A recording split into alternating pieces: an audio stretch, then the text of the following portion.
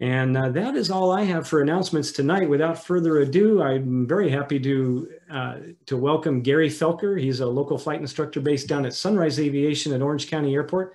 That happens to be where I got my private license 42 years ago. Egads, it's been a long time. But as I say, he did a great job on SkewT's last week, and I think you'll enjoy the talk. So Garry, take it away. All righty. Well, welcome everybody. Normally, I do this with a whole bunch of weather review, but Mike asked me to kind of stick to just the SkewT diagram. So in order to do that, I still have to touch on some weather. So you have to bear with me, or the diagram doesn't make any sense to you. So I'm going to go ahead and share my screen here. And all right, hopefully that's working for everybody. So we're going to start off with the things that we typically concern ourselves with when we're, so we have probably some VFR and some IFR pilots here, and so we're concerned about the visibility and the ride and whether we've got clouds and moisture and all that. And then if we're pilots that are flying IFR, we're concerned about icing and embedded thunderstorms. So those are our biggies for us.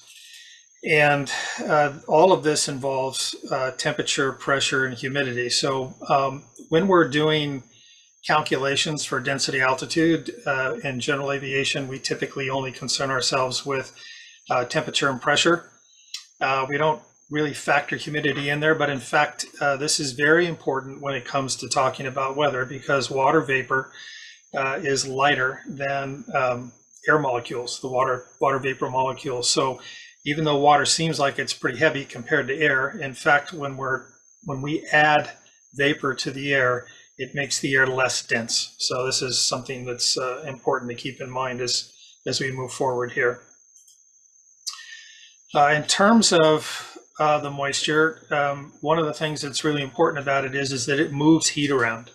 And by that, what I mean is that at the equator, when we have direct sun hitting the earth, it gets really, really warm, and we have a lot of evaporation going on.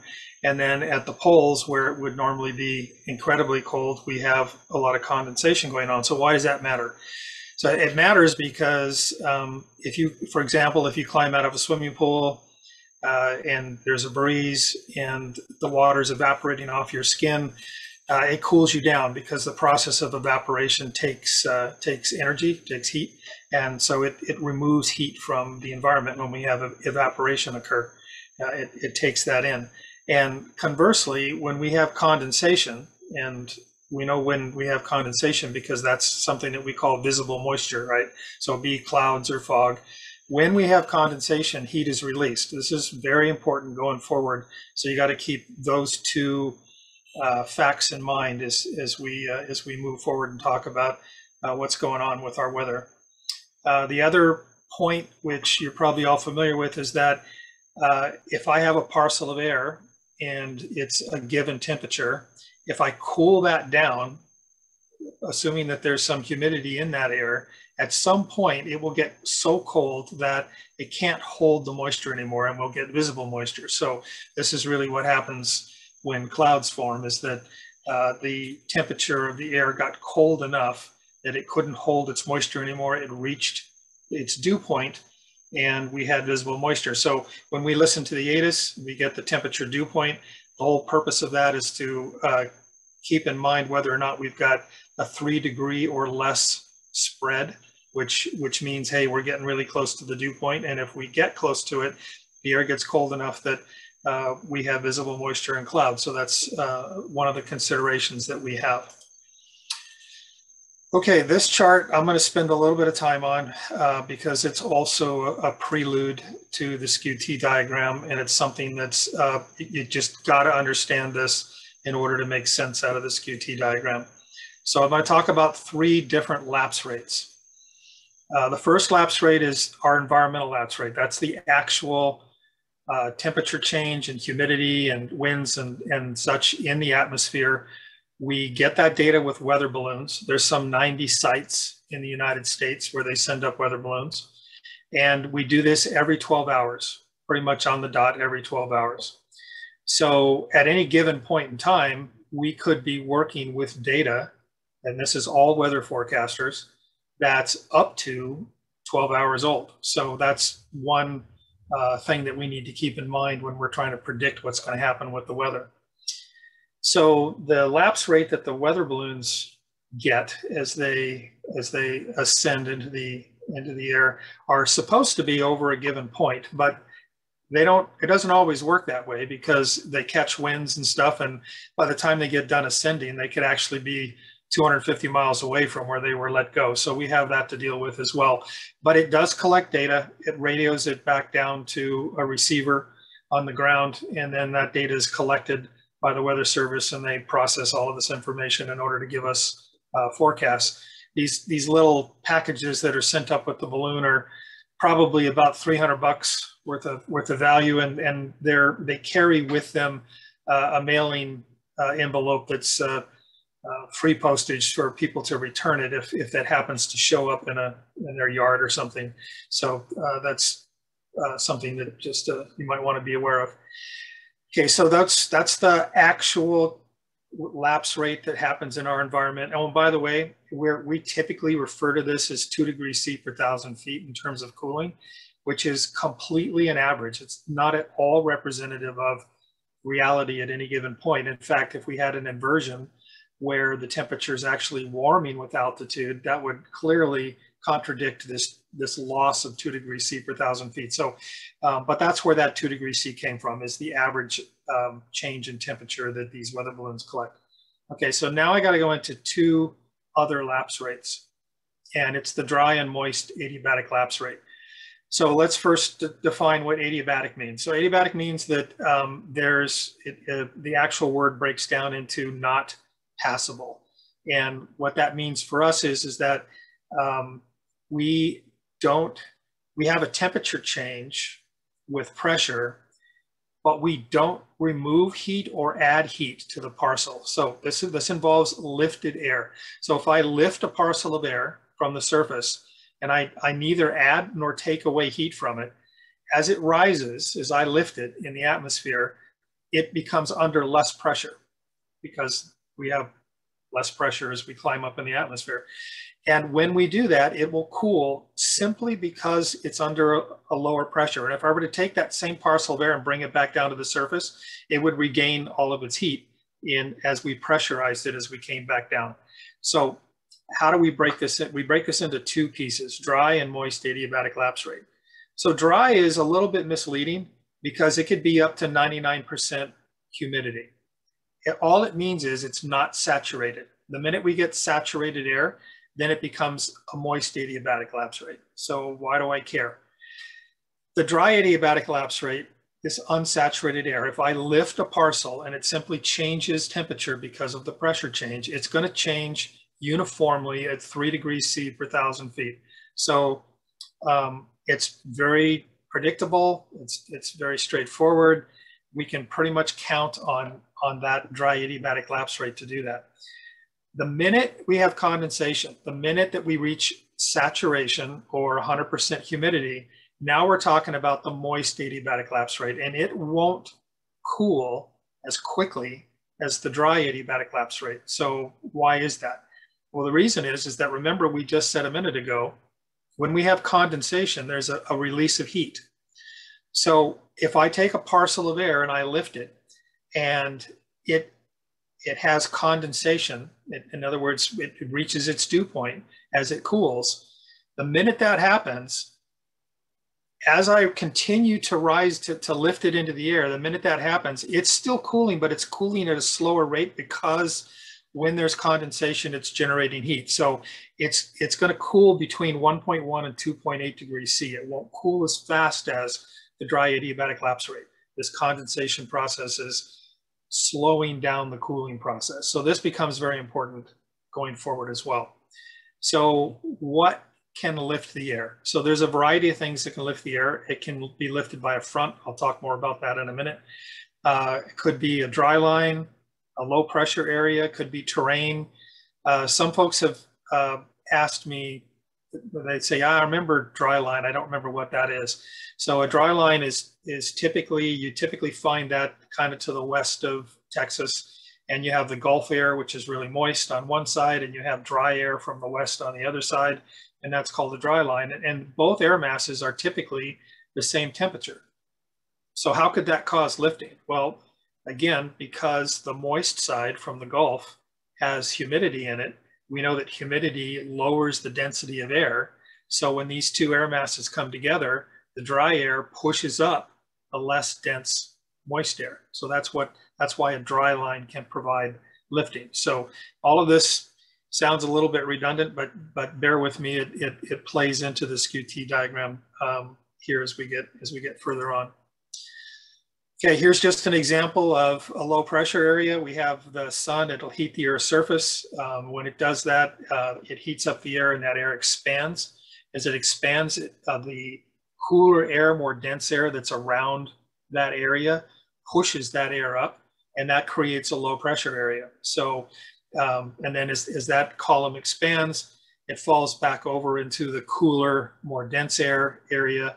And then we wind up with weather patterns and circulations based on the high and low temperature areas. But the thing to keep in mind about this is that when you have a high pressure area and a low pressure area, the low pressure area is air that's being lifted by more dense air around it. So this is an example of a lifting process because of a low pressure area. Fronts are also all lifting mechanisms, right? So a cold front is cold, dense air moving towards comparatively warmer air, and it moves pretty quickly. Cold fronts move between 20 and 25 miles an hour, and it has a fairly steep gradient. So its lifting is fairly significant compared to a warm front, for example. So there's your lifting with the cold front. The warm front is less dense air, and it's moving in on cooler air, which is more dense, so it tends to climb up over the top of it. A lot of times it's associated with local rain, whereas the cold front can sometimes be associated with convective activity, but also still climbing, so there's a lifting involved, right, because it's climbing up over cooler air. And we've got stationary front, same kind of deal. Cold front and warm front kind of park up against each other and don't move. We have air that sits there and sometimes can produce rain for days. And the reason, of course, is that we've got this warm air in it that has enough humidity in it. When it gets lifted, we get condensation and we get clouds and potential rain. And then the occluded front, which is really kind of interesting, is like a warm front trapped in between two colder air masses. So the warm front's moving forward and gaining on cooler air. It's climbing up over it. And just as it's getting involved in doing that, a cold front comes along behind and lifts both of them. So we have both cold and warm occluded fronts, and they're very similar to each other, but the common theme there is that the warm front has got a lot of lifting going on because it was climbing to begin with, and then it gets shoved up even higher. So a lot of times these occluded fronts can kick off some pretty significant thunderstorms, but every one of them involve lifting. So this is something that I want to point out. Here's an example. Everybody's seen prognostic charts. And what I'm going to do is I'm showing, this is a look into the future. This is a 12-hour one. And you can see that we've got cold fronts on here. There's an occluded front right here. It's kind of hard to see. And then we've got some troughs and a warm front over here. So we've got all the players here on this chart. And what I'm going to do is I'm going to step you through. This is 12, and then I'm going to go 24, 36, and 48 hours. And what I want you to see, if you're looking into the future here, is where these fronts are going and where they're moving. So kind of get a mental image of what this looks like. And I'm just going to go ahead and click on it here. And we're going to move forward 24 hours. See, it moved a little bit. The cold front off Florida moved out, and the cold front here in Southern California moved in a little bit. Here comes 36 hours. Everything tends to move eastward. All these fronts are attached to a low pressure area. So low pressure areas are counterclockwise because of the Coriolis effect, and high pressure areas are clockwise. So these fronts tend to move counterclockwise around a low. And then here's 48 hours. So we see all of our weather patterns tend to move east. And they're attached to a low pressure area. And here I was able to go click, click, click, click, and see what was happening over the next couple of days in terms of fronts, which provide lifting mechanisms. So that's a good example of that.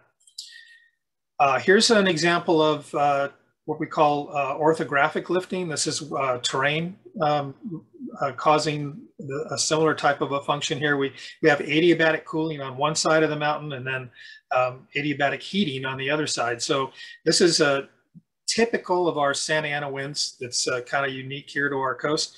You know, we get a big high pressure area out over Utah sometimes, and it's going clockwise and it's pushing air towards our local mountains here up over, you know, just north of us. And as it comes near the mountain, it gets forced up. It has nowhere else to go.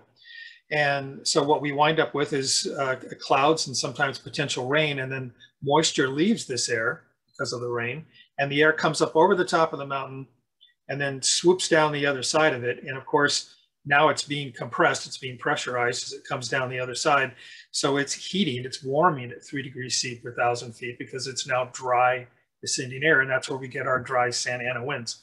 So this is simply another example of a lifting mechanism. So we've discussed a few of them now: low pressure areas, fronts, dry lines, and terrain.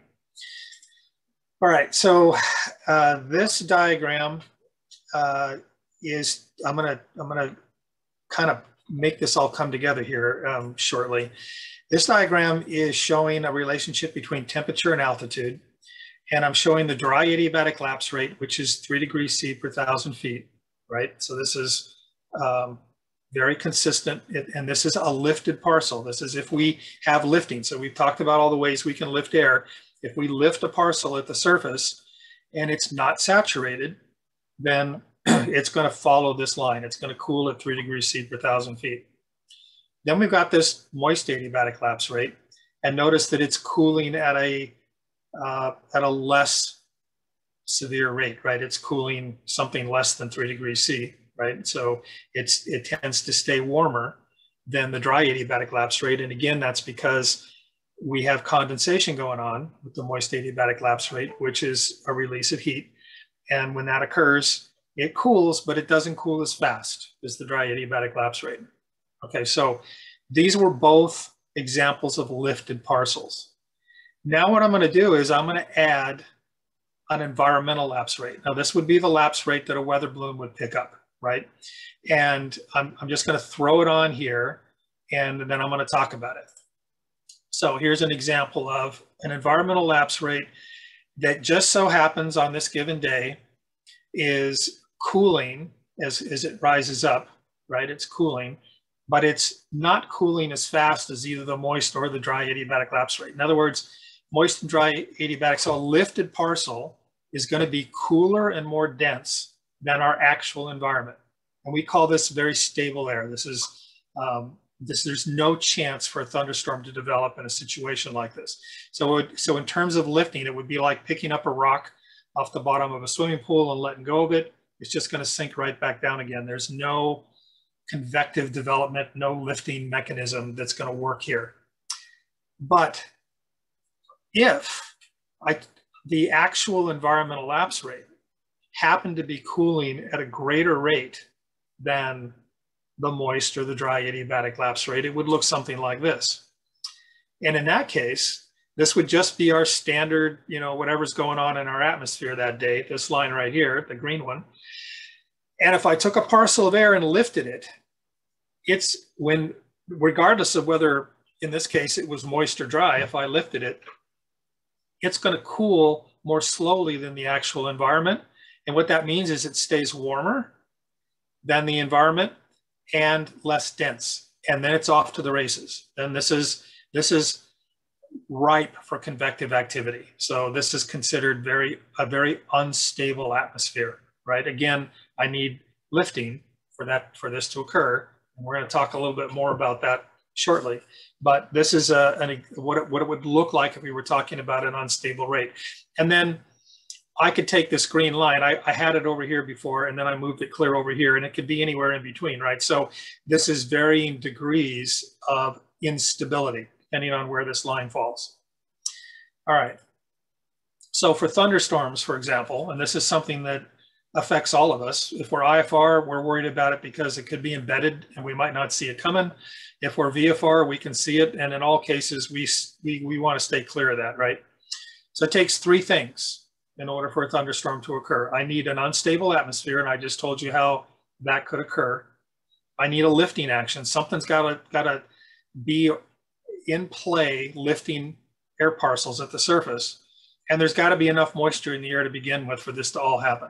So all three of these things are important, and we're going to talk a little bit about how I can look at that. One of the things that I need to talk about, this is an example of an inversion layer. We have these off the coast, creates our stratus clouds all the time. And what we have is the marine layer that sits out over the ocean. The water out off of our shore, off of our coastline, comes from Alaska. So it's unusually cold water compared to the land, because we're a desert here in Southern California. So we have a nice contrast there. And out over the ocean, we get mixing because of wind and stuff. And so we get a lot of moist air. And as it rises, it cools. And then we get stratus clouds that form. But then we get an inversion layer because we're under something called a Pacific high. We're at the horse latitudes. This all gets into the Coriolis effect and why we're under a constant high pressure area most of the year. And that's a different weather presentation I have, but just trust me that what we have typically a lot is this thing called an inversion.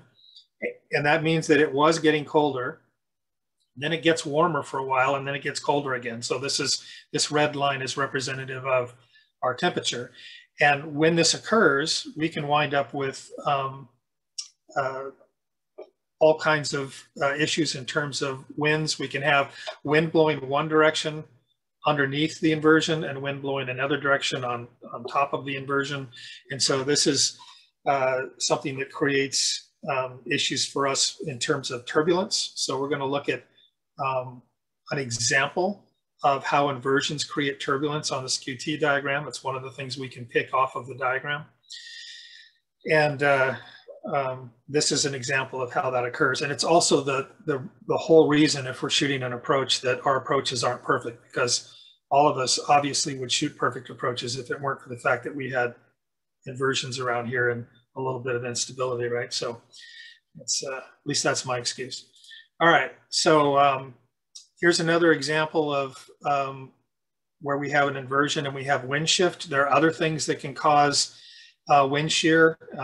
These can be winds that are blowing around buildings or terrain as we're shooting an approach. It can be downdrafts from convective activity. We can have a front moving through. Anytime a front moves through, we know that we're guaranteed a temperature change, a pressure change, and a wind shift, guaranteed if a front comes through. So that potentially can cause some of these wind shear moments. And obviously, if you're following an airliner in on an approach, you can get caught up in some of their wake turbulence if you don't stay a little bit higher. So these are all things that we're concerned about. We'd like to know if there are wind shifts as we transition through the atmosphere. Fog, I'm not going to spend a ton of time talking about this. There's all these different kinds of fog over here, but the one thing they all have in common, this is something that we're going to keep harping on here, is that the moist air that contained all of this moisture got so cold that we had condensation, and that creates clouds or fog. So it's air that got too cold to hold its moisture, and there's the result. Okay, so we're just about to get into the SkewT diagram. The things that we've just talked about are inversions. I didn't talk about the freezing level yet, but we'll get into that. Temperature dew point, when we get those two numbers coming close together within 3 degrees C or so, we get condensation. That's clouds, that's moisture. Wind shear, we talked about that. Thunderstorm potential, and then clouds, tops. So I have a whole thing on clouds, but in this case, what we're really interested in is where are the tops and where are the bottoms. So usually the bottoms are reported, but the tops are not unless you get a pilot report, or you go to windy.com or one of these other websites that tries to give you that information. But I'm going to show you how to get that off a SkewT diagram. Okay, so here's what it's going to play into. We're going to wind up with a surface diagram, surface depiction, or we're going to wind up with a prognostic chart because we want to look out a little bit, a few hours or a day or two, and the SkewT diagram. With these two together, I can get almost all the weather that I want to get. It works out pretty well. And as we're going through this, I'm going to move pretty quickly, but I'm going to give you some useful points to take with you. And then if you want to follow up and study it on your own a little bit later, that'll be on you if you're interested in doing that. Okay, so here's a picture of a SkewT diagram. Some of you have seen it before, some of you haven't. It looks pretty busy. There's a lot of lines on it. I'm going to break them all down for you. But before I start, I'm going to tell you what some of the disadvantages of a SkewT LogP diagram are. There are multiple sources for these things. Different organizations that put them out. A lot of universities put them out. I have an app on my phone I'll show you here in a bit, and some websites that you can go to get these things, and nobody uses the same colors. So you can't get hung up on the colors on a SkewT diagram. You just have to be prepared to interpret it based on what the lines look like. You can't go, well, okay, as long as I know where the green line is, I know what this is going. You can't do that. They're never the same depending on where they come from. We mentioned this earlier. We only get data twice a day. That's every 12 hours. So there's a little bit of a disadvantage there because we're guessing, right? We're analyzing and guessing what might happen based on the data that we have, and the SkewT diagram is no different than that. I also mentioned that the sounding doesn't give us a true vertical thing because the wind can a vertical spot to say, okay, we know that over this area this happened because the balloons shift because of winds. And the other thing that happens is that it takes several minutes to travel from the ground up through the top of the atmosphere where it gets done collecting data. And so we don't have an instantaneous view of it. And there are other things that can confuse the weather balloons. For example, if they're going up, it could be a really dry day, not a lot of moisture in the air, and it goes through a cloud. And it goes, oh, well, there's a ton of moisture in the air. And then it reports that, but really it's just because it happened to go through some standalone cloud. And so there are difficulties with the data that we collect. We have to work around them. Everybody does. But it's the best thing that we have, and it's what we use to try and figure out what's going on. Okay, so this is the SkewT LogP diagram with no data on it. This is just the background plain chart, and there's still a bunch of lines on it, and I'm going to talk about what those lines mean. One of the things that I'll point out right away is that on the left side of the chart is millibars, which is our atmospheric pressure, and some of the SkewT diagrams, this one included, give us feet on the right side. Some of them do, some of them don't. You can, if you're unsure how to convert millibars to feet, you can Google that. There's all kinds of calculators online that'll do that for you if you happen to be using one of these charts that doesn't give you feet on the side, because that's what we work with most of the time. All right, so, and then by the way, you notice here that the chart has about 1,000 millibars at the bottom, and we know that our 29.92 inches of mercury is the standard average, what we consider a normal day barometric pressure at mean sea level, and that equates to 1,013 millibars. So sea level is right here at the bottom of the chart. Chart even goes slightly below that. All right, so let's break it down. Here's the first set of lines. These are temperature lines. So basically they're from here's minus 50 degrees C up to plus 50 degrees C on this chart. And these, normally you would expect that along the bottom of the chart, wherever you had a temperature designation, it would go, the line would go straight up. But they've taken these lines and moved them to a 45-degree angle to the right. And the reason for that is that when we collect data from the weather balloons and we're going to put it on these charts, we want the data to kind of go pretty much up vertically on the chart and not run off the left side of our chart. So what they've done is they've skewed the temperature lines to the right, and that's where the SkewT name came from when we talk about a SkewT LogP diagram.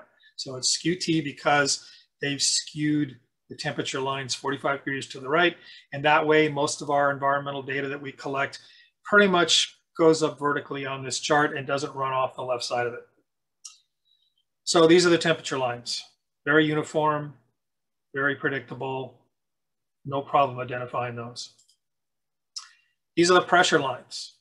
And the pressure does not change uniformly with altitude. It's not a linear change.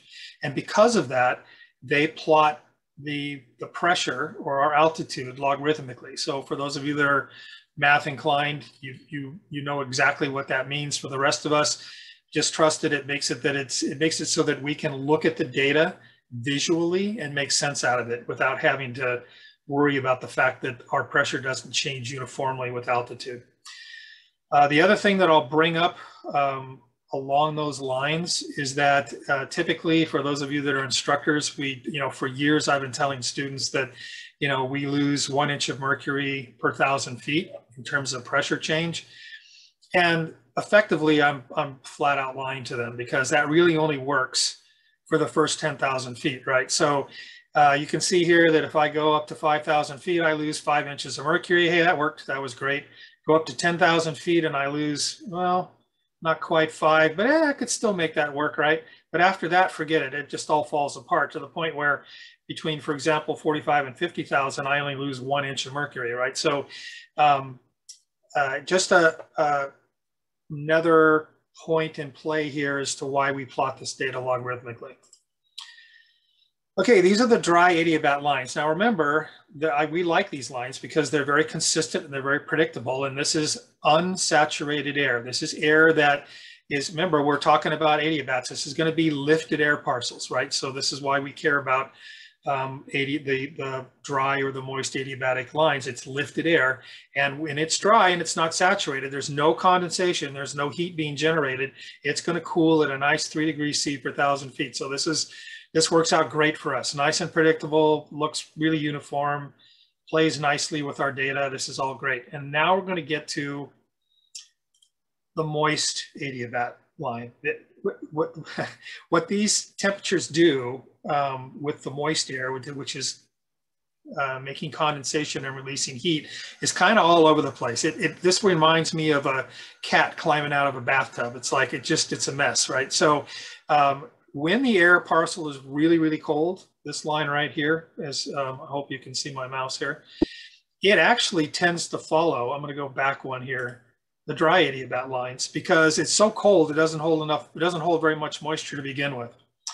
But as we get warmer and the air can hold more moisture, if I lift it, and these are the moist adiabat lines, if I lift a parcel that's reached its saturation point, it's saturated air, this is the path it's going to follow, and it's all cooling. Like this line here over to the right, it looks like it's like it might even be getting warmer. But remember, the temperature lines are skewed 45 degrees to the right, so this is actually cooling. It's just not cooling very fast because there's going to be condensation and there's going to be heat release. So this all, bear with me, this all comes together here real quick. So that's that. This is the mixing ratio. This is what tells us what happens to the humidity in our air.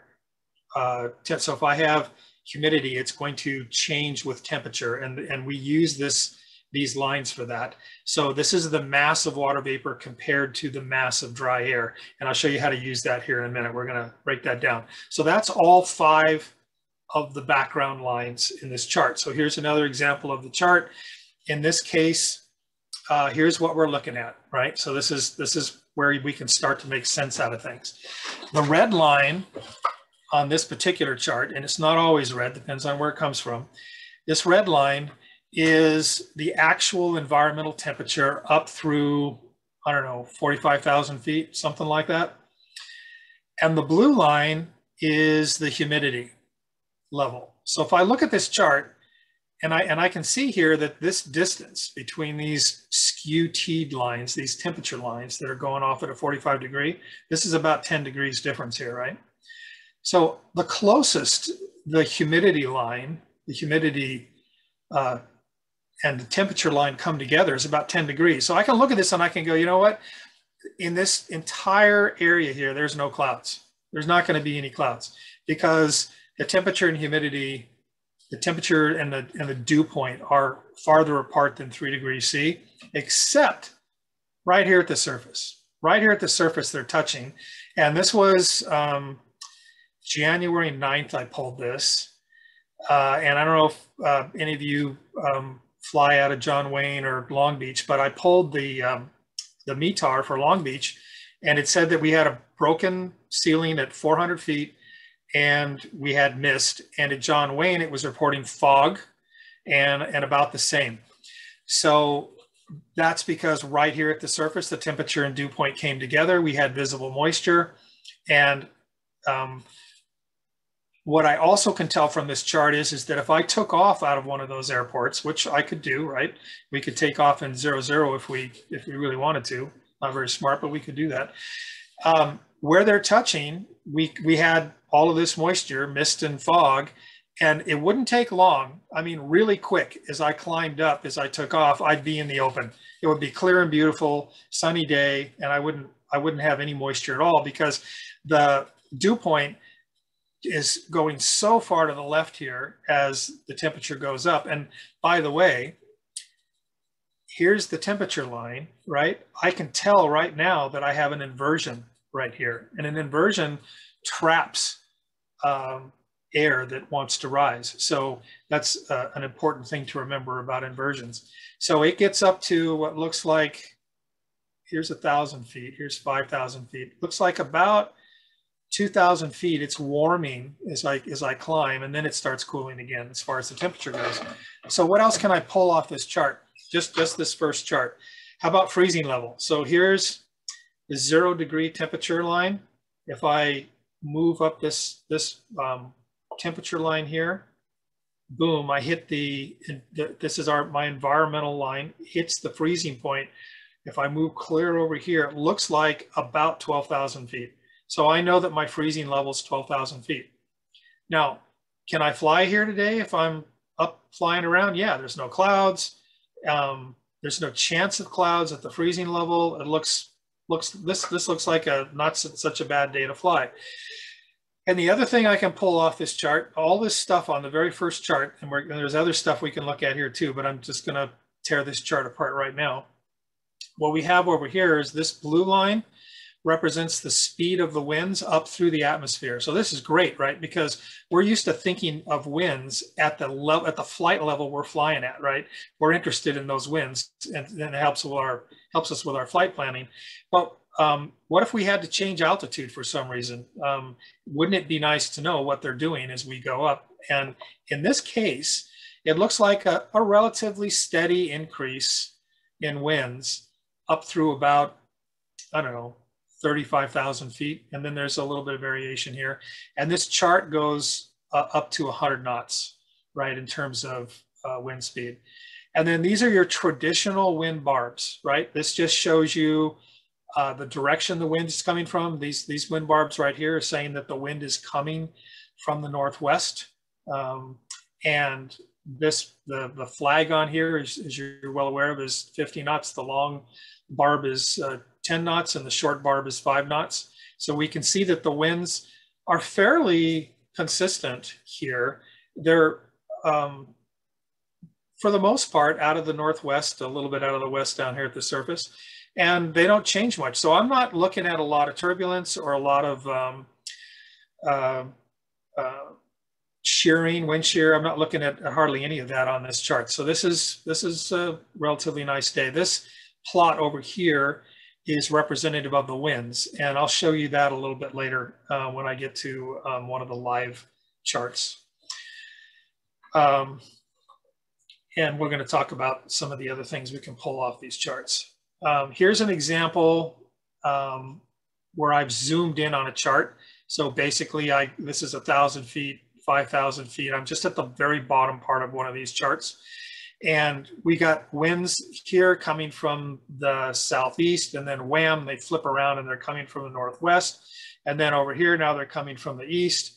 And then up here, they're coming from the north. And so we've got, this is like within our flight range, we're flying smaller aircraft typically from the surface up to, in the vicinity of 10,000 feet, a lot of wind change going on. So this is implying to me that we're going to have a bit of a bumpy ride. Now, in terms of temperature dew point, nice separation here. I don't expect to see any clouds. So that's good to know. This was near Santa Ana on this day, whatever it was, February 15th.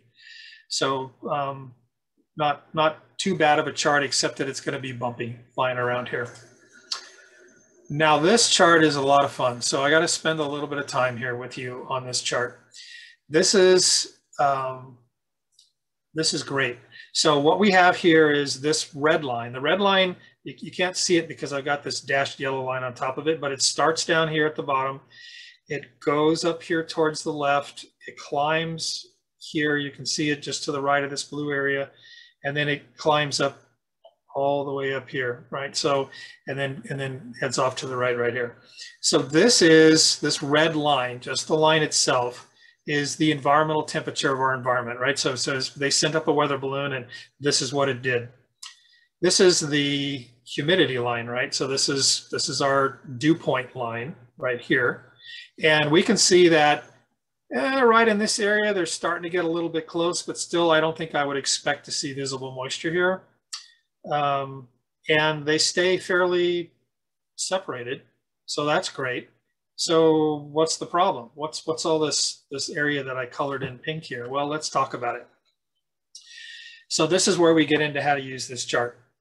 So what's happened here is that if I took a parcel of air and I lifted it, right? If this is the temperature it is right here at the surface. Let's look to me to be about, let's see, maybe 32, 33 degrees C, something like that. If I took this and I lifted it, it would cool. Remember these swooping lines that are all very uniform, that are the dry adiabat lines? So it would cool if I lifted it at 3 degrees C per 1,000 feet, right? Until we had condensation. And I'm going to tell you how I would know that this is the point I would get condensation. So this is the LCL, that's the lifted condensation level, right? It's a lifting condensation level. And the minute I get condensation, now it switches, and instead of cooling at 3 degrees C per 1,000 feet, which is the dry adiabat line, now see these darker gray lines are the moist adiabat line. Now it's going to track the moist adiabat lines on up. So there was a change. The minute we had condensation, there was change. Now, if I lifted the air parcel from here up, and I only lifted it as high as the LCL, the lifting condensation level, it's colder right here than the environmental air, which means that it's more dense. And if I only lifted it this high and I let go of it, it would sink right back down again. But if I could lift it here, where because it was cooling at the moist adiabat rate, I got up past this LFC, which is the level of free convection. If I get it past that point, now it's cooling and it's staying warmer than the environmental rate. And so now it's like a cork. It's like letting a cork go in the water, and it just wants to go. It just wants to keep going. And this is ripe for right here. If I can lift past the level of free convection, then we're off to the races if there's enough moisture in the air to get thunderstorm activity. This is ripe for convection. So this is one of the beautiful things about this chart, is that right away I can see, because a lot of times you can get some of these places that create these charts will draw this line for you, or you can create it yourself if you know how to read the background of the chart. And this will stay unstable. This pink area, all this pink area is unstable all the way up until the equilibrium level, where all of a sudden now it's cooling. It's still following the moist adiabat line, but it's cooling. It gets to the point where it's now colder than our environment, and so we don't have any more lifting. This would be where the thunderstorm would top out. The thunderstorm wouldn't want to go any higher than this, because this is literally like a little inversion that's stopping the thunderstorm from developing. So this area here, this cape, is called the convective available potential energy. And that number typically on a normal day around here in Southern California is less than 100. I've seen it as high as 6,000 something. And anything over 1,000, anything like 1,000, 1,500, 2,000 gets to the point where we're really unstable, right? So this is good to know when we're looking at whether or not we're going to have unstable air. Now here's an example of an airport. This ECP airport is in Florida, and it's on the northwest side of Florida. It's right over here. And so what do I have here? This purple line is the lifted air mass, right?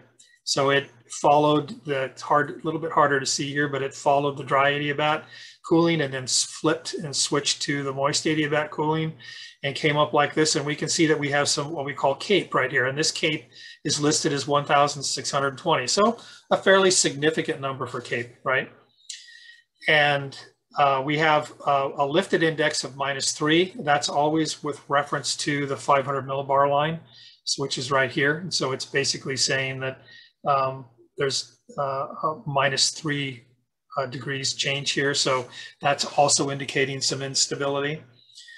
The winds are fairly calm, are fairly consistent. That's nice. It's not too turbulent, but we have the potential for convective activity here because the lifted line is off to the right. And this was, when did I do? January 26th in Florida.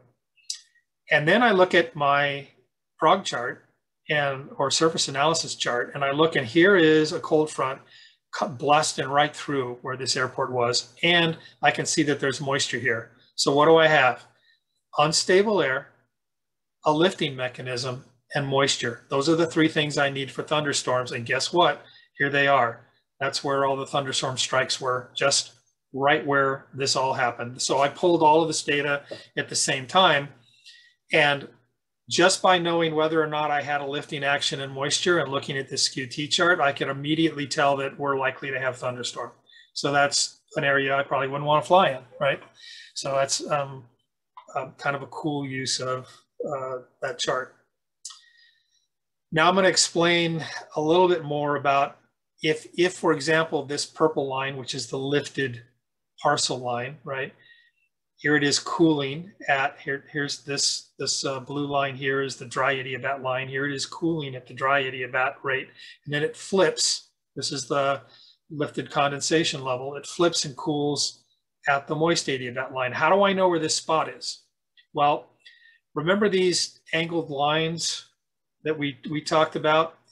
The temperature lines are here, right? They're angled, but this lifted index, these lifted index lines are what the dew point would do if we lifted an air parcel.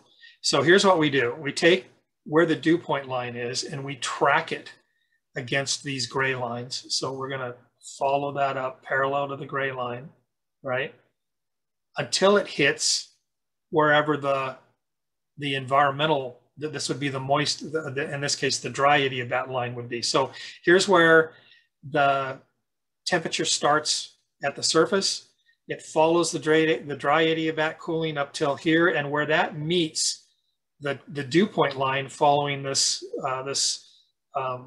index line here, that's where the lifted condensation level is. So if I lift it, so even though the dew point and the temperature are far apart, and I wouldn't normally have any visible moisture, if I lifted a parcel at this point here, which looks to be about 7,000 feet, right? Here's 5,000 feet, about 7,000 feet. If I had lifting going on, I would at the very least have visible moisture. I would have clouds, right? I wouldn't have, there's no chance of convective activity here because that lifted parcel is going to stay colder than the dew point and the dry and the environmental temperature. So there's no chance of convective activity here in this drawing, but I would get clouds if I had a lifted parcel.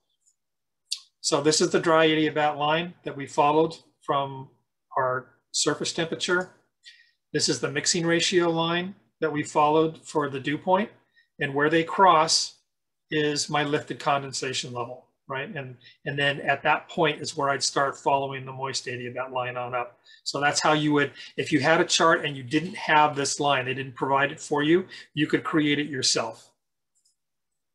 Okay, here's another, this is an app I have on my phone, SkewT Log Pro. I like it a lot because I can really quickly access things. And let's see what this chart is showing us. So here's our temperature line, here's our dew point line, and I can see that they're right on top of each other all the way up through about 12,000 feet. So I've got visible moisture from the ground up, right? So that's one thing. And then on top of that, here's my 0 degree temperature line. So from about 5,000 feet to 12,000 feet, I'm at freezing temperatures. So guess what? We have visible moisture and freezing temperatures. There's icing, right? There's icing for you. So this is not a place I'd be wanting to fly right now.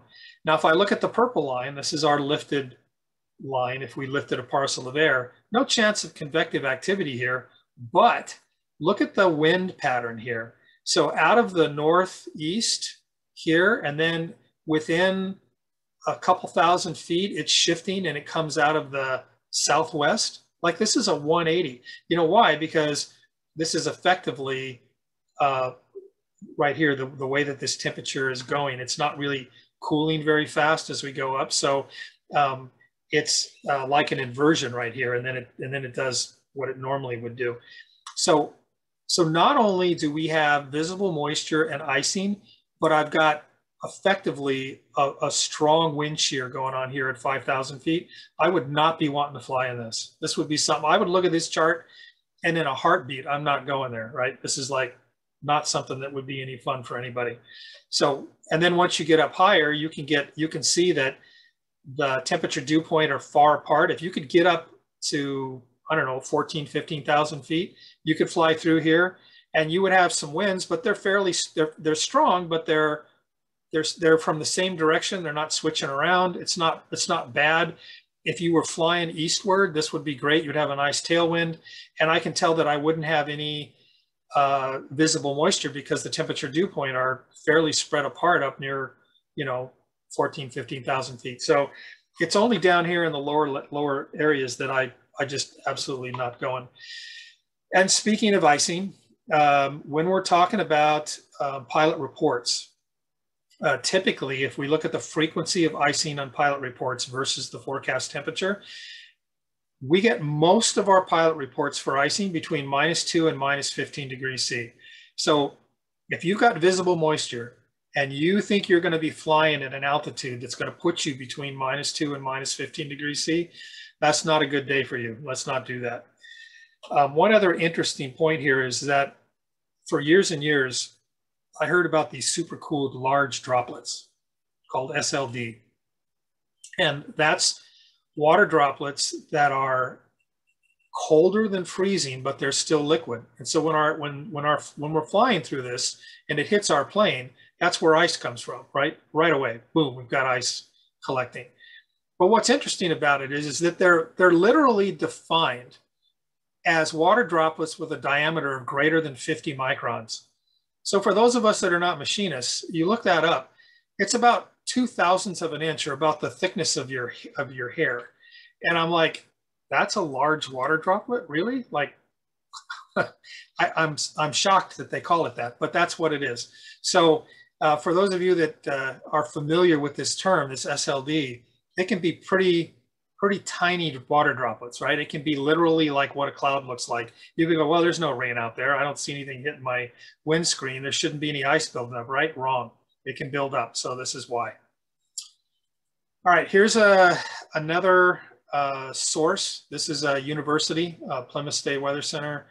And you can Google this if you want. You can look it up. You go to upper air and then CONUS soundings, because all this data that these weather balloons collect are called soundings. That's what we call the data.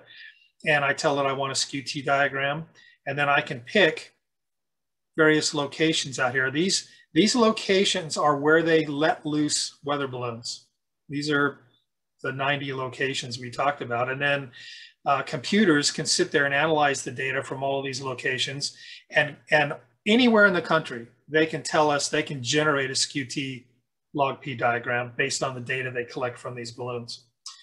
So if I were to click in this case, I'm gonna go ahead and say, okay, I want weather down here in Florida. Why did I pick that? Because I looked at some weather forecasts and saw that there was the possibility of some thunderstorms. And this was, I pulled this yesterday, February 16th. And notice that there's a cape going on here. This is the yellow line. All these lines are different colors on these different charts. And it's pretty far out from this white line right here is the temperature. This other white line is the dew point line. The dew point is never on the right side of the temperature line. So if you're looking at these going, well, which line is which? The temperature is always going to be warmer than the dew point. They can come together, but the dew point can never be warmer than the temperature line. And I've got a CAPE value here of over 1,000. So pretty good potential here for unstable air. This is unstable air. Now the question is, and by the way, right down here, you can see how it decreased in temperature at the dry adiabat.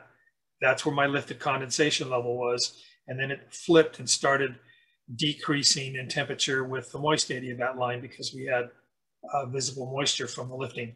All right, so, and this only gives us millibars on the left. I don't see that it gives us feet on the right, but you can convert that if you like. So we've got unstable air. And let me go back. In this case, if we look over here, here's the front that's coming through. I forgot to talk about this. This is a cold front. This is where all the lifting is coming through.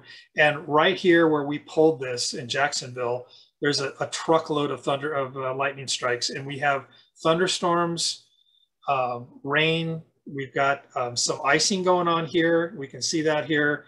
So I have icing, turbulence, thunder, we have it all, right? And so we can look at this chart and go, yeah, well, I can see the potential for unstable air. All I got to do is find out, is there moisture and is there lifting? So here's the cold front, there's the lifting, here's the moisture. It's all in this area. We can see that depicted on here. And then we've got thunderstorms as a result. Okay, so these are some of the sources. 1-800-Weather Brief has a source. I don't particularly care for their SkewT LogP diagram, but it's there if you want to look at it. And lots of people get their weather from 1-800-WeatherBrief.com. SkewT Log Pro. And then what I want to do right now is I want to take you to this site. And I want to show you a little bit about this. So I got to stop sharing this particular screen and share a different one. So bear with me here.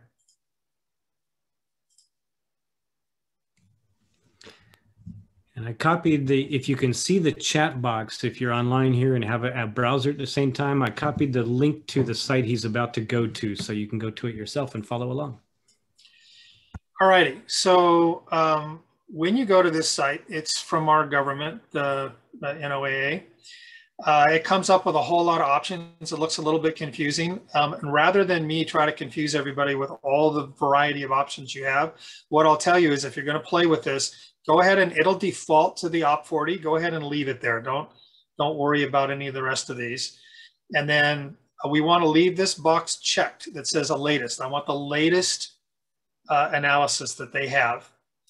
And then in this particular case, I'm going to look at saying I wanted to leave Fullerton and I want to go to Henderson. I want to go to Las Vegas. And Daggett is like about halfway in between roughly. So I threw that in there as well.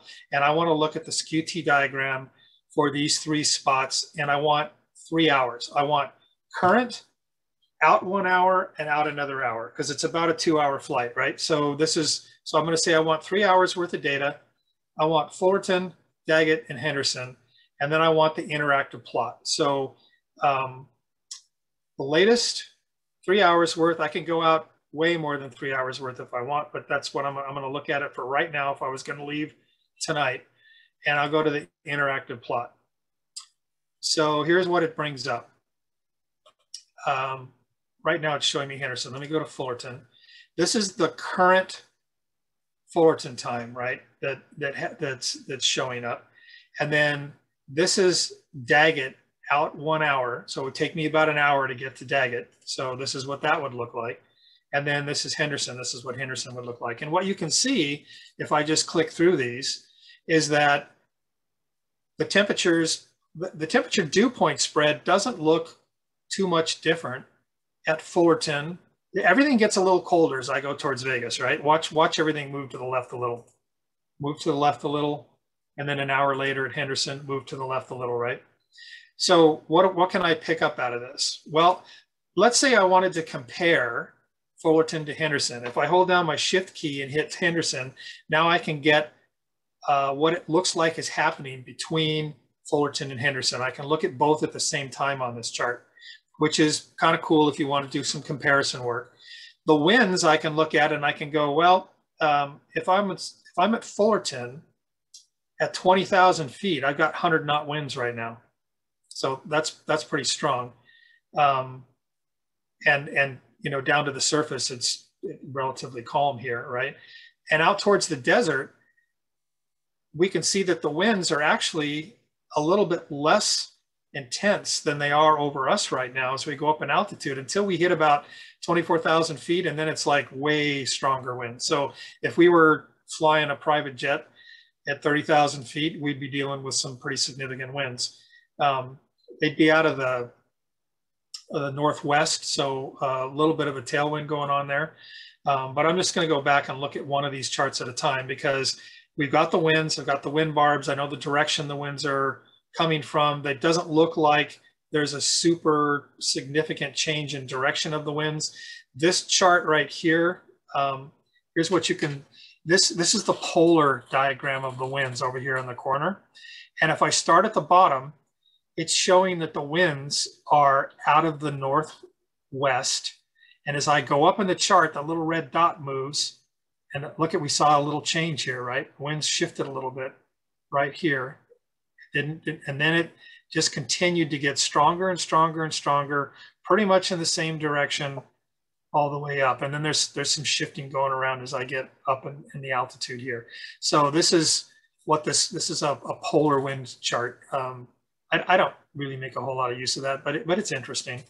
And then you can also see that if I move my cursor up and down here, I can get the temperature, right? So if I look right here, it's telling me that it's 35 degrees C right here. And how do I get, where do I get to zero? Let's go up, let's watch it climb. Right here, I get pretty close to zero. And that's about 9,000 feet. 9,500 feet is where the freezing temperature is. And my dew point is way over here. Plenty clear. I don't have any chance of clouds here. And what I'm missing, what's not on this chart right now, is my lifted parcel line. So how can I get that? Well, if I come over here and I place my cursor right at the surface where the temperature is and I click, boom, there's my lifted parcel line. And I can look at this line and go, no chance of convective activity tonight, right? No chance of that. And I have some strong winds to deal with the higher up I get in altitude. If I had lifting going on, my lifting, let's see, we would have a lifted condensation level here at about 3,600 feet. So if there was lifting, if I had a cold front moving through, I would have to look at a surface analysis.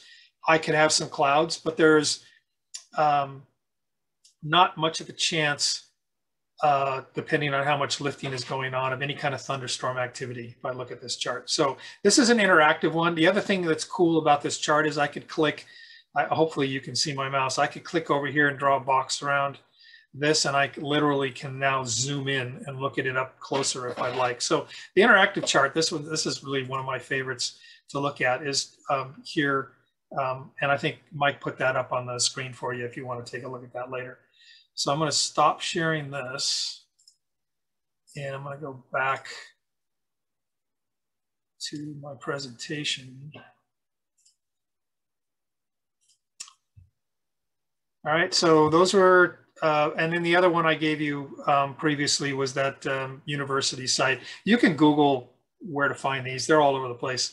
And if you might find some that you like working with more than others, but they're pretty interesting. All right, here's the 1-800 weather brief.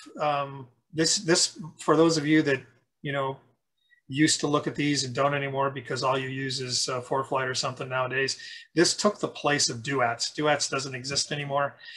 So if you go to 1-800weatherbrief.com, you wind up with this menu. These are all graphical charts. They're beautiful. We're way better than the old days when we had to try and make sense out of where they were talking about weather being with these locations that maybe we weren't familiar with. This is all graphical now, which is wonderful. And down here at the bottom, under Other, is a SkewT LogP diagram. If you're interested, you can click there. Let's see. And that's it. I'm not going to go into ForeFlight use and any of this stuff, but I don't have any more for right now. I've been talking too long already. It's like hour 20. So I'm done, Mike. If you want to, got any questions, I'll do my best to answer them. I think so far you've answered them all. I don't see anything coming through. Jeff did ask, why do we do Fahrenheit or feet for altitude and Celsius for metric value for temperature? It's a really good question. And to tell you the truth, when I was in grade school, and I'm not going to tell you how old I am. When I was in grade school, they were going, any day now, it's all going to be metric. The United States is switching. We're all going to be metric, and it still isn't, right? So I don't know, except for the fact that a lot of the stuff we do is ICAO now, right? If you want to file a flight plan, you have to fill out the ICAO log. If you're looking at the temperature correction chart for landing at an airport that's, really, really, really cold and you got to make altitude adjustments because you're in a colder air mass, it's an ICAO table, right? So a lot of our stuff is international, and I think we're slowly moving in that direction. And the mix is beyond me. We should all be talking millibars instead of feet, but we're not. And it's there's really it's a mystery. And I'm sure that I've been flying to Asia and China a little bit lately, and they do their altitude in meters there. So we have right. our flight system on the airplane doesn't work in meters. We have to convert from meters to feet and put that in there. And it's just weird. Yeah, I agree. I imagine that you don't have a lot of questions because we put everybody to sleep. Well, they're hanging in there. The number of people online has been staying the same. The big question I'm getting here is about whether this presentation will be archived. And the answer to that is yes, we're recording it. And I'll make it available probably tomorrow, maybe Thursday. I'm not sure how to get the word out on where that's going to be. I'll post a link to it in the Fullerton Pilot Association Facebook page. That's probably the most universal one. So check in on that. Look at Fullerton Airport Pilot Association on Facebook, and it'll be there. Got a lot of comments about not ever having seen a SkewT diagram before. Yeah, they're kind of it's a rare bird. Well, they've been around forever, but they're not really covered a lot in aviation weather. You find it crops up, but for years when I was teaching weather to students, I never covered it, but now I do. Now it's part of their weather brief when we go over weather, and I don't try to get them to understand the intricacies of it all like I explained a lot of it tonight, but I want them to be able to get some useful data off of it. So, yeah, just for those of you outside, there was a newspaper article in Dallas posted on Sunday, and I saw that Sunday night. I sent it to Gary saying, hey, you might like this one. This is in a general newspaper article to the public, and it included a SkewT chart. And I'm looking at the SkewT chart, and based on what I learned from Gary's presentation just the other day, I'm looking at it going, wow, yeah, you can see where the freezing rain is happening. The temperature goes off and cools nicely, and then it warms up in this temperature inversion, and it gets above the freezing line for a couple thousand feet, and then it goes back down again. And that's a classic situation for a freezing rain condition. And you've been reading the news the last couple of days. You see what the weather's been like there in Texas, and you can see it all in that SkewT chart. Yeah. Let's see. Somebody asking about if they can get the slides only. Is that going to be available somewhere? Just the recording. I don't normally send out the slides, but Yeah. I know that several folks, because they wanted to do review on their own, will look at the recording and do screen captures, and then they look at it that way. Yeah, I do the same thing. I'm a little leery about putting the slides out and somebody trying to make a presentation based on it. It's my information. I have to talk around it, and so I get that. I agree. Yeah. Let's see. Yes. Denise asks, where on aviation.gov is that chart? And it's not on aviation.gov. I'll put this link again in the chat box here. There. So this is at RUC Soundings, RUC soundings.noaa.gov. And that was the page that Gary took us to a moment ago. You can type in the stations you're curious about. It'll show them. Torger's asking, do the airlines use these? No, we don't. We pretty much don't have any. Now we do use WSI, but they don't have SkewT charts available. We don't use them. So I'd really like to have that myself. Jason's asking, what was the university website? Do you have that back on your slide in the presentation again, Gary? Hold on a second. Let me see if I can pull that up. So it's Plymouth State Weather Center. So you can Google that, and then it'll bring up the all of the menus at the top, and you click on Upper Air, and then CONUS for our little United States here, and then Soundings. Yeah, Dan Llewell put a link down there in the chat box, so you should be able to click on that. Plymouth.edu, vortex.plymouth.edu. Yeah, that's it. Yeah, Dan's pretty resourceful. He'll dig up stuff like that. Good job, Dan. Thanks. All right. Well, the questions are dying down here a little bit. That was excellent, Gary. Thanks so much. Yeah, I'm going to have to go back and watch it myself. I was trying to figure out people's credits there. And again, if you want Wings credits for this, fling me an email at captainmikefast. Here, I'll put it in the chat box too. Here's my email for credits. Be sure to include the activity number. It's WP05103683. And I'm getting a lot of emails because the Orange County event is going on tonight too. So I'm getting a ton of emails from both of these events tonight. You might not get an answer. You probably won't get an answer. It's not because I don't like you. It's just because I got a million of them I got to go through. So let's see. And I don't see any other questions in there. If you want to take open season, I'll let people unmute if you're feeling lucky. Well, I've got a couple more minutes, so yeah. Yeah, until you say that's enough. An administrative question. This is an encore or a variation of the encore from last week for SoCal Pilots, in which you covered the ForeFlight stuff. Has that been recorded?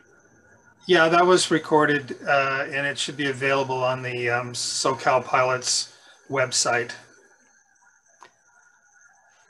And this is sort of an extended subset presentation. That was a lot more, it started out with a lot more general weather. And tonight, Gary did just enough to give you the taste of what we're looking at in the chart.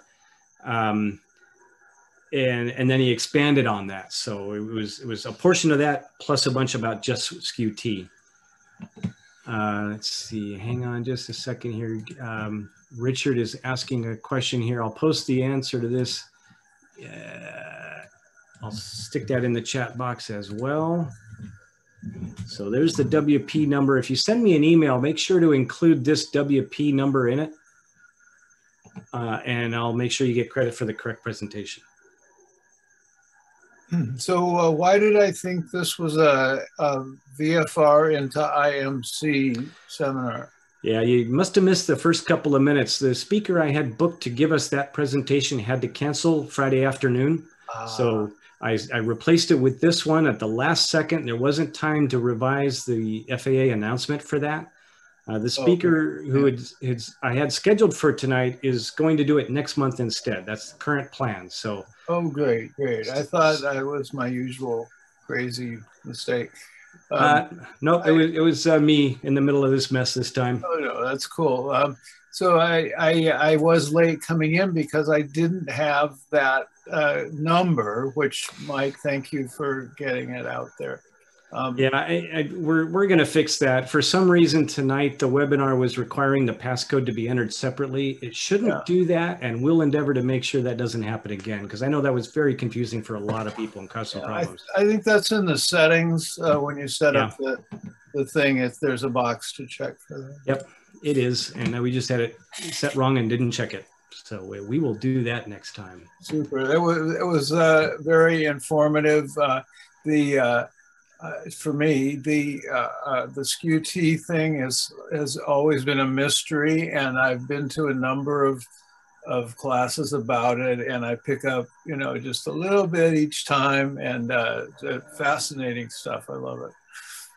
Yeah, I've seen a few things on it, and I think Gary's explanation of it is the best one I've seen. So I'm very happy to have him here to explain it. Yeah, thank you, Gary. Yeah, you're welcome.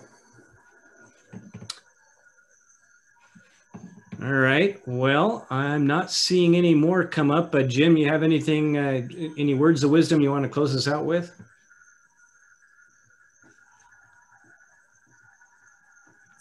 You're muted. He's got to unmute himself. Okay, how's that? Any better? Yep. Okay, Gary, let me just take a moment to express my sincere thanks. I just thought that was an excellent presentation. Now, with that said, I'm going to have to go back and watch this about 3 more times to kind of get myself, my head in the game here. But I mean, I've heard about this SkewT, many times in the past, but it's starting to make a lot more sense now. And I can just see what a great tool that is. And so I don't know why we haven't learned this, years and years and years ago, but I'm glad to be part of it now. And I'm going to make an effort to learn more about it, because to plan a cross-country trip or even a local trip, I mean, what a great tool. So thank you so much for sharing your information with us. You're welcome. And one thing I'd like to add to that is to try to get a handle on how this works and how you can use it. I would suggest that any day when you happen to be outside and you look at what the clouds are doing, what the wind's doing, the precipitation, go pull up a SkewT for the Long Beach sounding or one of these local areas, and compare it and start building this database in your mind of what it looks like out the window versus what it looks like on the paper. And that'll allow you then to look at weather somewhere else, look at a chart somewhere else, and make a prediction or make a guess about what it looks like. And then go look at the regular METARs and TAFs and the surface analysis and so forth, and try to build that correlation. And you'll get better and better at it every time you do that. Oh, I got another question. So you were showing the SkewT for Fullerton, but they don't necessarily have a sounding at Fullerton, isn't that right? That's correct. This is like interpolation. Yes. In between soundings, right? That's right. That's correct. Okay, cool.